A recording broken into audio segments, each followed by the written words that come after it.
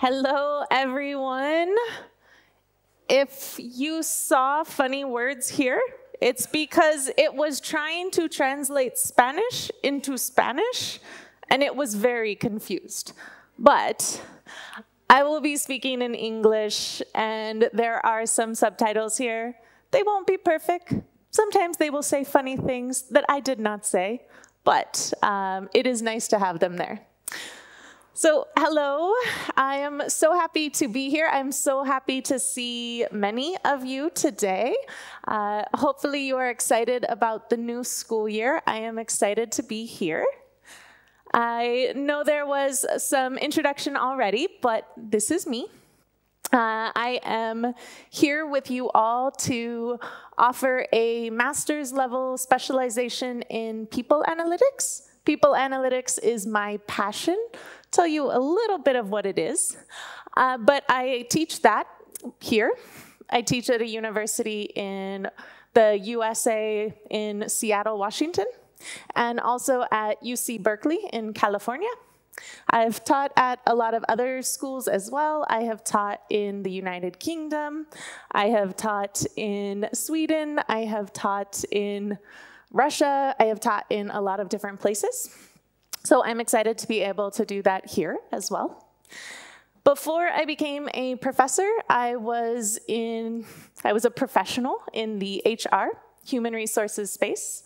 I was a vice president and executive at General Electric, doing all sorts of things with human resources, learning, analytics, technology, all these kinds of things. So I wanted you to know a little bit about my background. I am a psychology student as well. I studied psychology. I also studied communications. I then went on to do industrial psychology. How many of you are in industrial psychology? Oh, all right. I am excited. So I love psychology.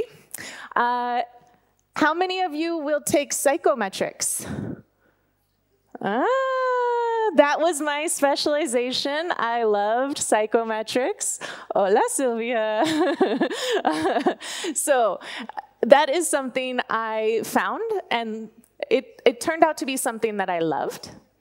What is funny about it is when I started out in psychology, I didn't start out wanting to do industrial psychology. I actually wanted to do animal psychology. And I'll tell you that in my career too, but I started out wanting to work with animals and then ended up working with people in businesses, which is kind of like working with animals. They just wear clothes. After that, I went to work for a while, and then later I wanted to go back to school and get my PhD. So I got a PhD in what they call human capital management. It's kind of like HR, except that the focus is that people are valuable, that they are the most important, valuable thing in a company, and that we need to treat them like capital, as valuable as money, as valuable as things, more valuable than money, more valuable than things. So that is what I studied, and I focused a lot on competencies or capabilities, and I did my whole dissertation on that. For my career, I did start out in psychology research, and I did work with monkeys.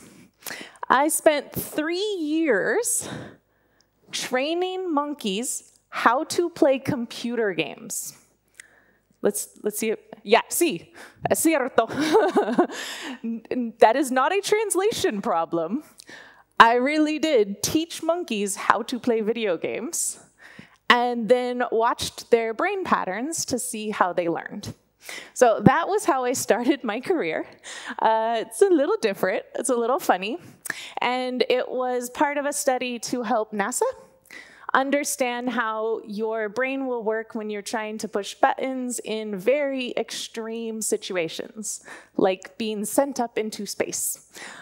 We even had some of our materials go on the Space Shuttle Challenger, or sorry, lo siento, Challenger died. Discovery. We had some of our stuff go on the Space Shuttle Discovery. After the monkeys, I realized that I didn't want to play with animals for my whole life. I still like animals. I still like to go see them. But I learned that I started to like data, which is really weird because I hated data. I hated math. I hated analytics. I took a statistics class, and I kind of failed. Like, you can admit it, who does not like math? Okay, I totally understand. The reason I went into psychology is because someone told me there was very little math in it, and I was like, yes, that's the right one. But when I went into research, you have to do some math, you have to do some statistics, and I started to learn what you could do with it. And while I was researching something for my monkeys, I needed to learn how to do this statistics thing. And the only article that I could find was a business psychology article. And so I was reading it just to learn how to do analytics. And when I read it, the whole article was how they were using data to avoid discrimination in the workplace. And it was an analysis to help identify if organizations were unfairly only hiring certain types of people. And I went, oh, you can do that? You can make the world better with numbers? What? And then I had to go learn data because I never learned it before. So then I had to take more classes because I didn't like math until I knew what you could do with it. And then when I knew what you could do with it, it opened up this whole new world for me. And that's when I went into industrial psychology and I started doing some consulting work. And I moved into human resources. And I did a lot of data work on how do we find opportunities to make the workplace better using data, information. And that made me very unique in human resources. I was one of the only people who wanted to use data. So when there was something that needed an answer, I was the person everybody called and said, hola, Heather. And they like, we need some help. And that is how I really got to progress in my career, is people started to know that I was the person with the facts. I was the person with the answers, with the numbers. And over the course of my career, I got promoted, and then promoted, and then promoted. And before I know it, I was an executive in a very big company with lots of teams around me. But I think it was all because I knew that data and information is what you can use to really get ahead. I did that for a long time. And then I realized I want to help other people know this too. When I went to school, nobody talked about this stuff. You probably don't hear anybody talk about the numbers and the analytics very often, sometimes, but it's still really new. And because it's so new, I wanted to go into the universities and help students learn about it early in their careers and to get a little bit more classes and opportunities to learn about this while you're still in school. So I became a professor, and I currently work at both UC Berkeley and University of Washington, and that's also why I am here. And so we start one of our classes tonight. We have a people analytics class, and it starts this evening, January 10th, and we will have a group of professors and students and all different people coming together to learn about how do we use analytics and data to make really smart decisions to make the workplace better. And I'm doing this as part of a Fulbright scholarship. So I am what they call a Fulbright scholar, where the United States sends their educators to other places to share their work and their ideas. And so I am lucky to be here. That is the United States ambassador and me saying hello. That was last time I was here in Guatemala. And so this is part of what I'm doing as my Fulbright as well. So what I want to talk about today, it will be new for probably all of you.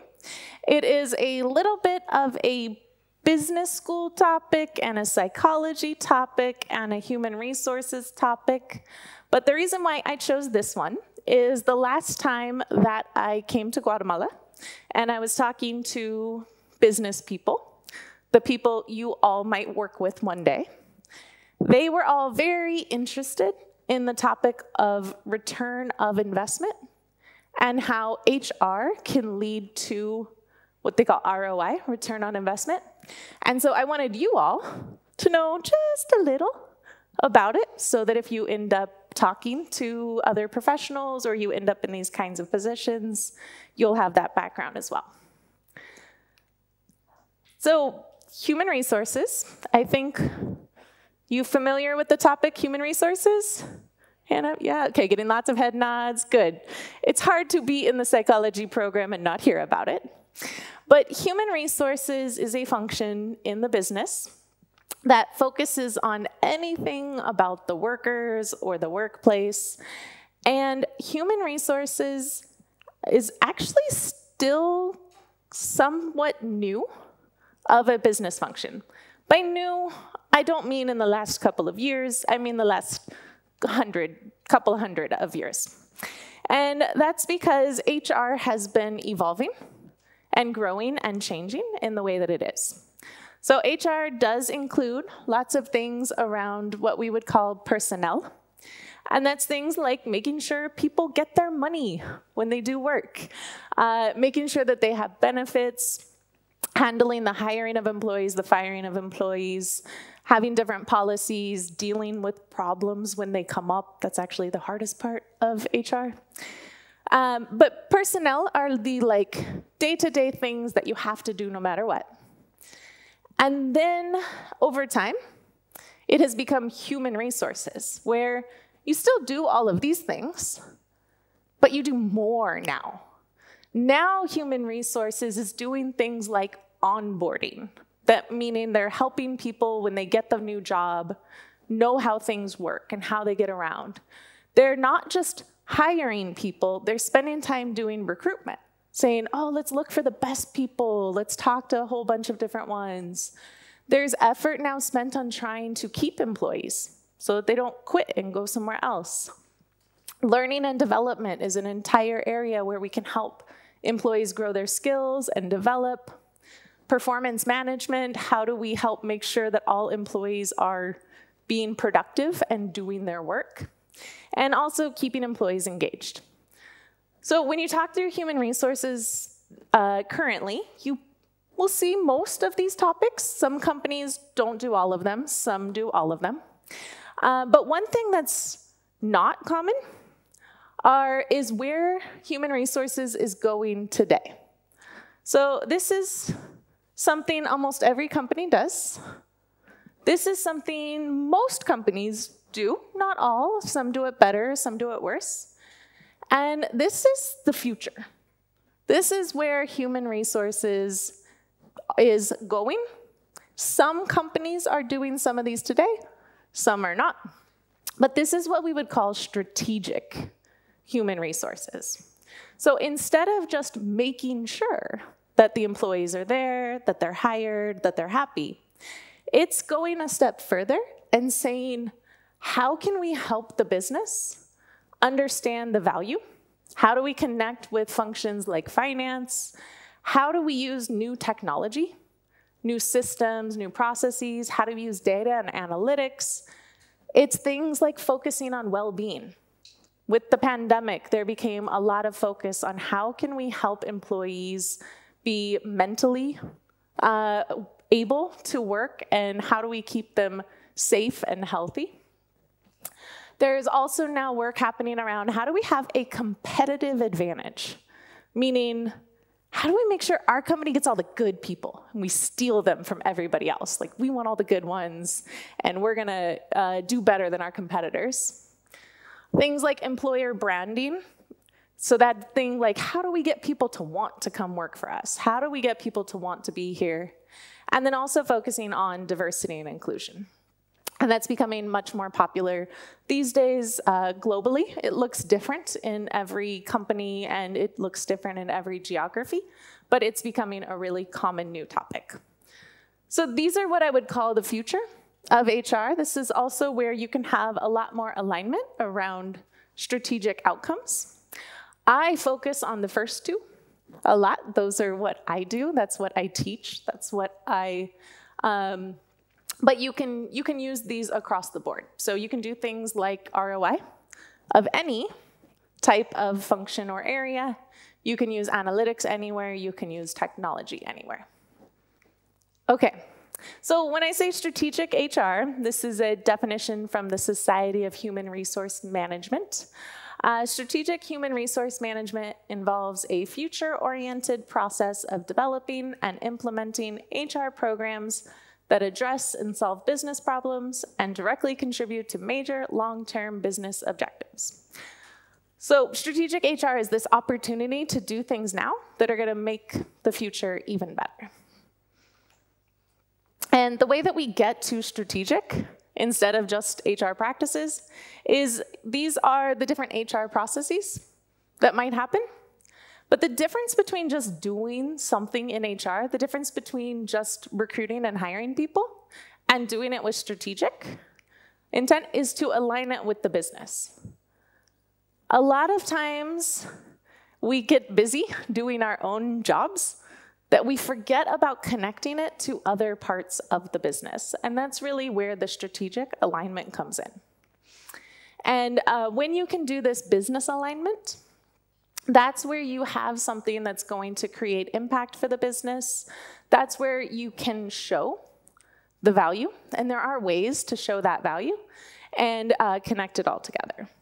So as my friend, Jeff Higgins likes to say, no business case, no money. If you want to do something and you need money to do it, you better be able to tie it back to the business, or else people will just say, no, you can't do that. You don't have it connected. Jeff is also going to be part of our course that we are offering here. Jeff is a former chief financial officer. He is the founder of Human Capital Management Institute, and he is joining me in some of the classes in our program here as well. He's a great guy. All right, so when we connect the business strategy with HR, we're doing that so that HR is able to be successful and able to have impact. Impact just means to have a really strong effect or outcome.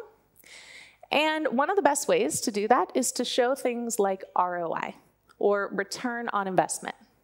Now, this is a definition from Wikipedia. It's not academic, but this is a definition of ROI. And it has kind of some extra financy words. But what ROI is it is a performance measure. So it's just a number, a value that says, how are we doing? Are we doing good? Are we doing bad? How are we doing? But it does it specifically around how much benefit, how much good do you get out of a certain amount of effort? So there's an equation, there's definitions, but ROI is most simply just this.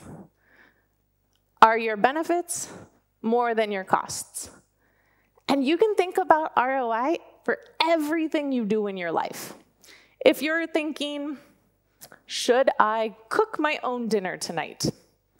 You will say, okay, well, the benefits are I can cook exactly what I like, it tastes really good, it'll be hot right when I eat it.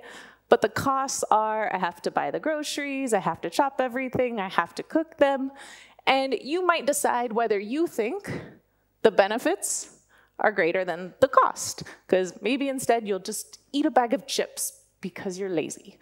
I do that sometimes. But that is an ROI conversation. Is the benefit more than the cost? And if you take that mindset, you could take it into anything you do, but if you take it into HR, it lets you start to show the real value of what an idea or a process might be. So I'm going to try to walk you through an example. Just so you know, has anybody done an ROI calculation before? Oh, you're lucky. You have all escaped it so far. You might come across it in certain finance or economics classes, but I'm going to walk you through a really simple example. Don't freak out when you see numbers. There are going to be a couple numbers, but they'll be okay. So let's pretend that you work in HR. You get a job in HR at a small company. The company has about 24 employees, and you want to implement a new employee recognition process. Why do you want to do this? Well, because you started working there about 3 months ago. We call that a quarter in business. They talk about like 4 quarters in the year. So you noticed that in the last quarter, the last 3 months, 4 people left. And you asked someone, you're like, is that normal? And someone said, yeah, it's about 4 people every quarter. And you're like, that's a lot. That's bad, right? And I don't like that. Let's fix it. And you're in the HR department, so you want to do something. You want to reduce the turnover, or we would call it increase retention, meaning we don't want people to leave, we want them to stay. So you go online, hello Google, and you ask Google, how do I help keep people?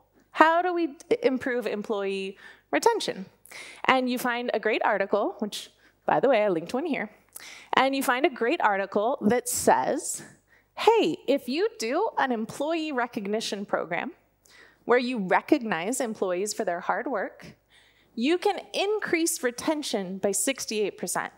So like you could keep people, they will stay if you do this. And oh, by the way, the article also said that it helps with recruitment, which is like, yay, because then you don't have to hire more people, yay.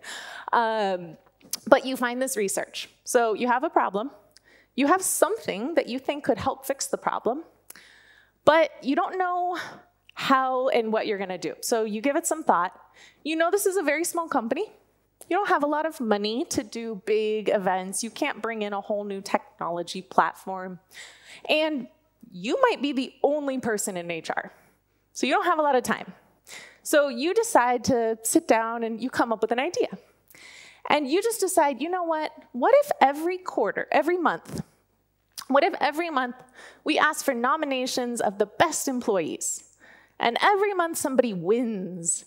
And we say, congratulations, you're the employee of the month. And we give them a small prize, like 500 quetzales. Just something nice to say, oh, thank you, you're so great, we like you. So you get recognition and you get just a little reward. If you did this, it would cost you 1,500 quetzales every quarter, because there's 3 months in a quarter, so you'd pay one person 500, another person 500, another person 500. So this is the cost. This is what it would cost for you to do it. And oh, by the way, there are studies saying even small amounts make a very big difference. So you think you want to propose this, but even though you think it's a good idea, you're like, I don't think my boss will say yes. I don't know how to tell them it's a good idea. I'm new, I haven't worked here very long, they don't know me. How can I convince them to do this? That's where you can start to use things like ROI. You can talk like a business person and say, well, let's calculate the ROI, the return on investment. Are the benefits more than the cost? And you can start by getting your data. You already have your data. You already know that 4 people leave. There are only 24 people in the company. So 4 divided by 24, here's the math, sorry. It says that 16.7 or 17% of the people who work there quit. 17% say bye and they just leave. And you have that data already. So you start with that. And then you take that research that you found and you say, okay, well, if we start a rewards program, like a recognition and rewards program, if that article is correct, and if we can reduce turnover by 68%, meaning 68% fewer people leave, well then we could say that that turnover rate, that 16.7, would actually drop all the way down to 5.3%. And what that means is that instead of losing 4 employees during a quarter in 3 months, instead of losing 4, you would only lose 1. If you were in HR, you would be like, oh, that'd be so nice because it's so much work when somebody quits and it's so much work to have to hire somebody new. That'd be so great. If you're in HR, you would already be happy. You'd be like, I'm sold, I love it, it's a great idea. But if you're not in HR, you're like, I still don't want to pay people. You want me to give money away that I'm not currently giving. So unfortunately, you have to go a couple more steps. You have to get to how much money would you save if you did this. So you can go online again. Thank you, Google. Google does all the work for us now. Google was not this good when I was in school. It's so great. You can go on Google, and you can find out that when you have to replace someone, when one person quits and you have to hire a new person, you can typically expect to spend a certain amount of the salary that you'd pay that person to replace them. And for like entry-level jobs, it's about 16%. For mid-level jobs, it's about 20%. For really high positions, like executives or those with really special skills, it can sometimes take twice as much money to replace them as it costs to pay them. And that's because, think about it, how do you hire a new CEO? How do you find a new person? It will take a very long time. You'll have to do a bunch of searching, a bunch of interviews.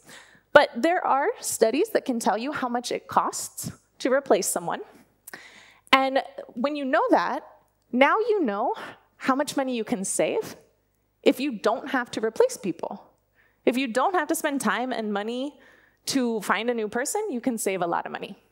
So if we take those numbers, and there's too much math to run through all of them, so we're gonna go with a really simple example. We're gonna say, let's pretend those 4 employees who left were all mid-level employees.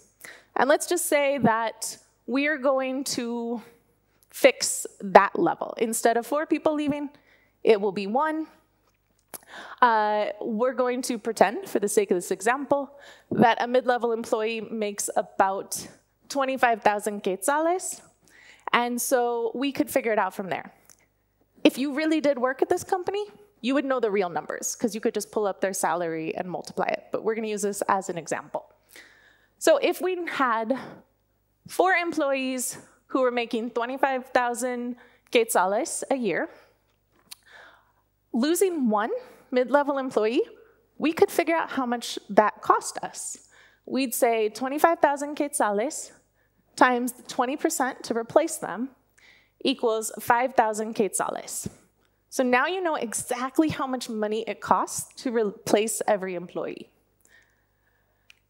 So if we were losing 4 employees, that means 4 employees, 5,000 quetzales for every employee. It was costing you 20,000 quetzales every quarter to replace the people who left. That's how much money you were already spending. The company was spending it then. But now, if you only lose 1 employee, you're only paying 5,000 quetzales to replace the 1 employee, which means you're saving, or you have a benefit of 15,000 quetzales. Anybody remember how much the program was going to cost every quarter?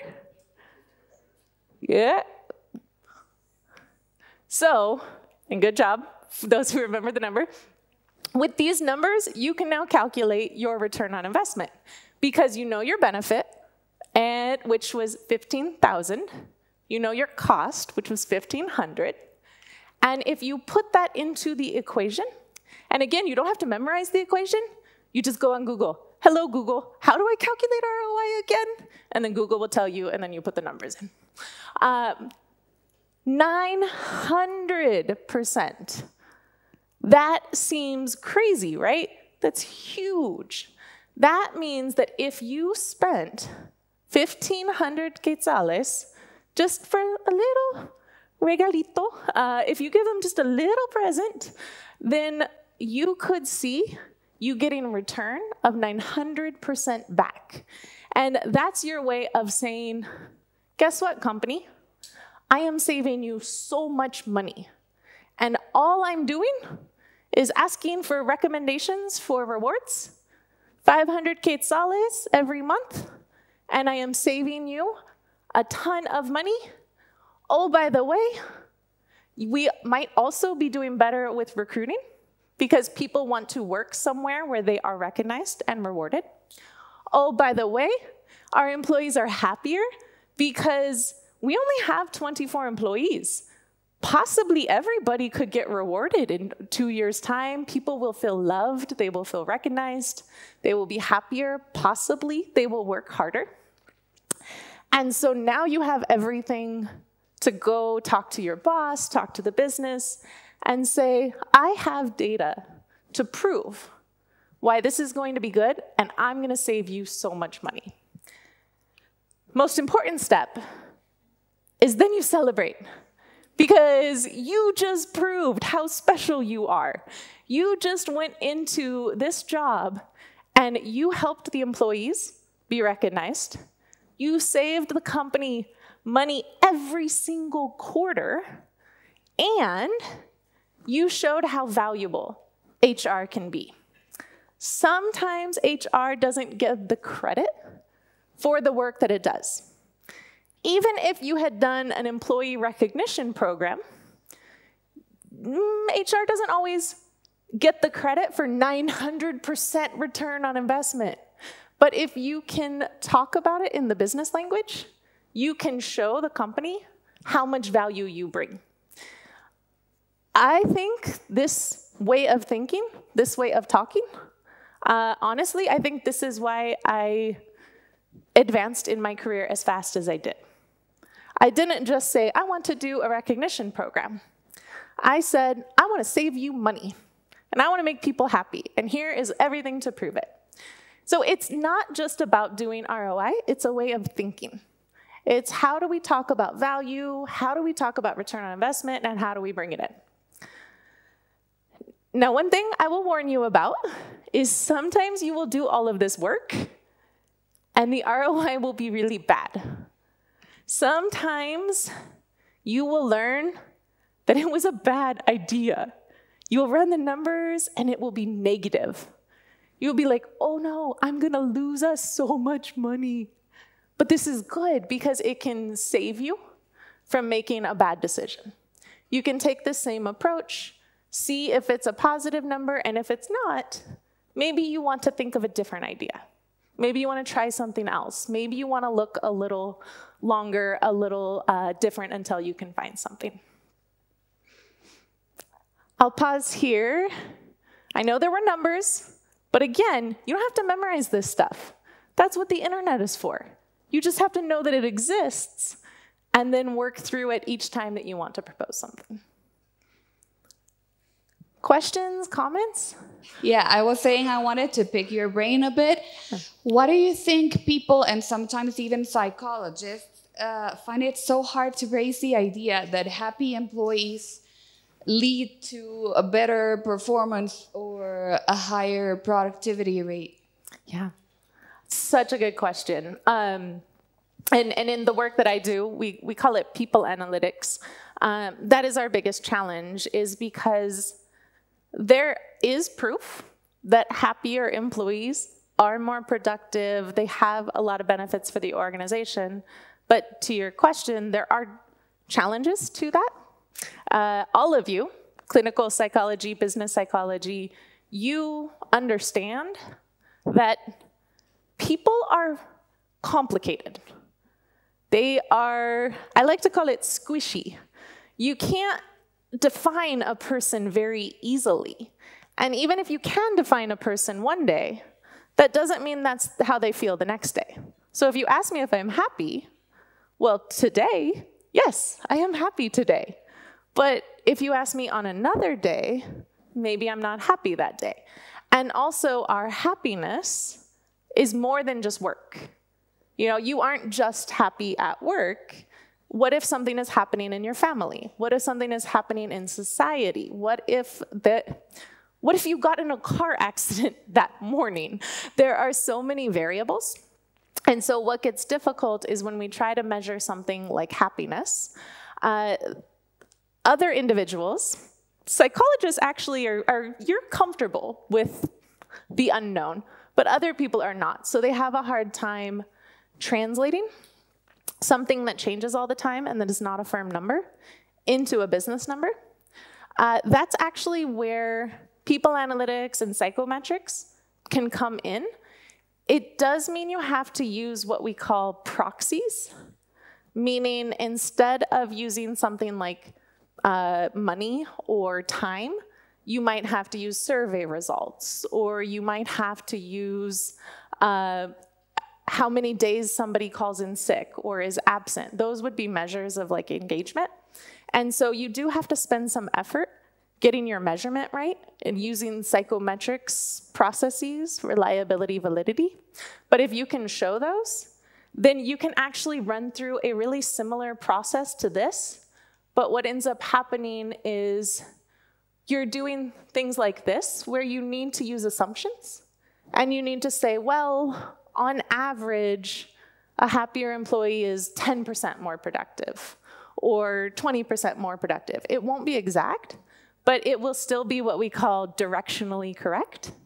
And if you can talk about it intelligently, most people can understand that. But it is a big challenge, and it's probably where I spent most of the time in my career, is to explain those kinds of things.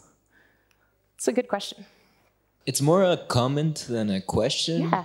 But I worked in HR for like a year, and I don't know, I might sound dumb with this, but this is just like so eye-opening to me, because like the struggle I went through every day, the whole year that I was working in that, is like, how do I communicate what I want to do to my boss? And inevitably what always ended up happening, because I couldn't do it, was like, no, why would I spend money on this? Like, I'm already paying them to work. Why would I want to give them benefits here? Yeah, exactly. I'm already paying them. Why would I give them this? Yeah. But back to my friend Jeff, no business case, no money. Yeah, that's a great comment. And I am sorry about your experiences then, but hopefully you can try to use this in the future. Thank you. Yeah. I wanted to ask something. I don't know how to word it properly, but it came to my attention, all of this value you put on employees. I wanted to ask you, does this also apply to minimum wage workers? Because I found it very interesting that like huge companies have this tendency of just firing people after 3 years there. And I mean, it's super interesting this, that you talk about like the value that they put, but I can't like oversee this problem that I have with these corporations, that they fire people and they don't care about their happiness. So I wanted to ask you, does this ROI also work with these people? Yeah, wow, you said that very well. You explained the biggest thing that I am currently working on. So I spend my time teaching, and then I spend the other part of my time trying to fix this problem. You are very good at seeing the big problem out there. So historically, people in a business are only considered a cost. I have to pay them salary, I have to give them benefits, I have to spend money recruiting, they cost so much money, I have to train them. And that's because for a very long time, finance was the closest business partner to the president and the CEO, and so everything is thought of like a cost. People were never considered what we call an asset or capital, and there are groups of people, myself, Jeff, who I showed you in the picture, and others, We are part of a organization called the International Organization for Standardization, and we are currently working on standard HR measurements to show the value of human capital. And I have an article coming out in the MIT Management Review for business leaders around how they need to start putting people on the corporate balance sheet, the place where you put how much money did we make, how much money did we spend, to start putting people as value. Because think about technology companies. Think about Google, or I'm gonna have Uber in my class next week. All of their value is in people knowing how to code. It's not in buildings, it's not in products, it's in people. You mentioned minimum wage workers. The reason that those roles are there is because it's the humans doing the work. The humans are all of the value. So you called out one of the biggest problems that is not fixed today, that is my goal in life, is to get people listed as the value that they generate. The positive news is that a lot of research is now proving that companies who invest in their people, like this example, that would be investing in the people, do get higher ROI back. And we're starting to see that the companies who adopt this process earlier actually are doing better, like in terms of their stock prices, how much money they make. And so other companies are like, oh, how are they doing that well? How are they getting all that money? So they're starting to pay attention, but only in the last 5 years maybe. So it'll probably take us another 10 or 15 years to really get there. The good thing for you is if any of you are interested in it, when companies want to start to do it, they're going to say, who knows how? Who knows how? Nobody knows how. Even if you are very young, if you know how to do this, you are going to be the only person who knows how to do it, and you will get the job. It's how I ended up getting jobs that I was very young, but I was the only person who knew how to do it. So there's going to become more jobs for this, but very few people because it's not normally in classes and other things. But I really like that you called out that. Thanks a lot. Mm-hmm.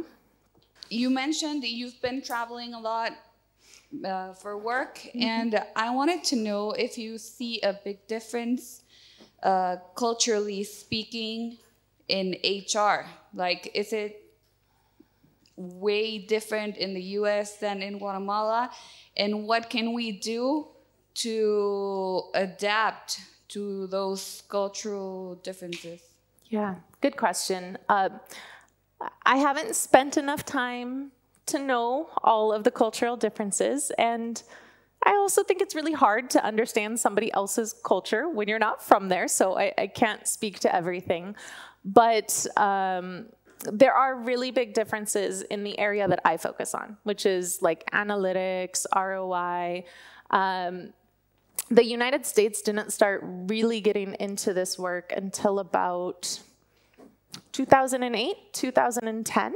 That's when it kind of started there. And then the United Kingdom was after that, and then places like South Korea, a little bit in India today, but it's been growing very slowly. And so I don't know for sure. I do have friends throughout Latin America as well. I think Latin America is still back in like the 2010. People are starting to hear about it, but they don't believe it yet. They don't know if it's right. And that's one of the reasons why I want to come and have classes and share, because I think the places that aren't there yet can, I don't know how you, like leapfrog. You know, why? You don't have to take 10 years like the US did. It took the US 10 years to sort of figure it out. But now there are all these experts who've done it, they've written books, they're working on things like the standards I talk about.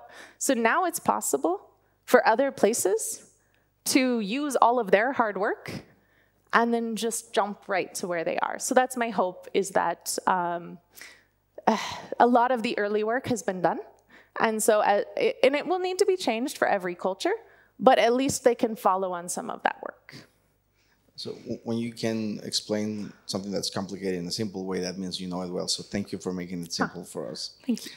How do you take into consideration variables like, given the example that you gave, let's say the same person gets picked every month because they're the boss's favorite. So instead of being motivation, it upsets employees. Or the opposite, it's so successful that now they're not friends anymore. They're just competing all the time. How do you take those things into consideration? No, fantastic question. This is why I love people analytics, and that's what I mean by just the whole area of using data. And the comment about people are complicated. When you find the programs, and actually, thank you.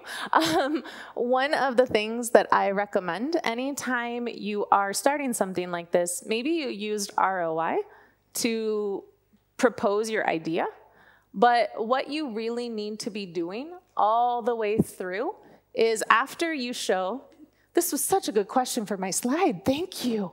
Wow, after you show the value and the ROI, you want to continue to identify if there are any problems. So then you have to always be asking yourself, what could be a good thing or a bad thing out of this? One bad thing might be, well, we don't want the same people all the time. So maybe we will set processes where you can't win it more than twice in a year, and then it would go to the other person. But you would have to be thinking how to identify the problems. And the other thing is to always continue to research and benchmark. So if we had used that article that told us that retention gets better by 68%, that means we need to keep researching to understand what other opportunities, what other problems could come around, and also to understand what other companies are doing. So to benchmark, so we might say, okay, well, other companies, you know, put a maximum on how many times you could get it, or other companies included in the recommendation how the other person is a good collaborator, because maybe they want to recognize and reinforce teamwork and positive relationships.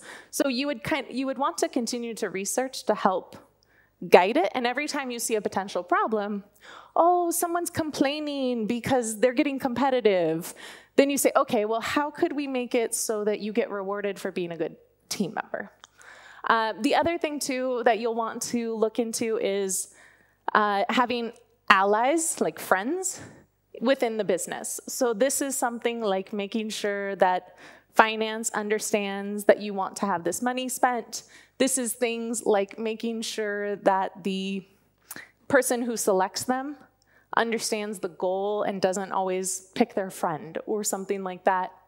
And then getting buy-in from everybody. So before you do this, making sure people like it. And then back to kind of where you're going, you want to track it as you're going along. And if you have this analytical mindset about ROI, you should hopefully, at the end of the next quarter, say, so how many employees left? Because if 4 employees still left, it didn't work. Or maybe it takes time, you know, maybe, and so you want to keep tracking. And you would say, okay, next quarter, how many left? Okay, next quarter, how many left? And if after 3 or 4 quarters, you're identifying that it's a problem, you might have to change your approach.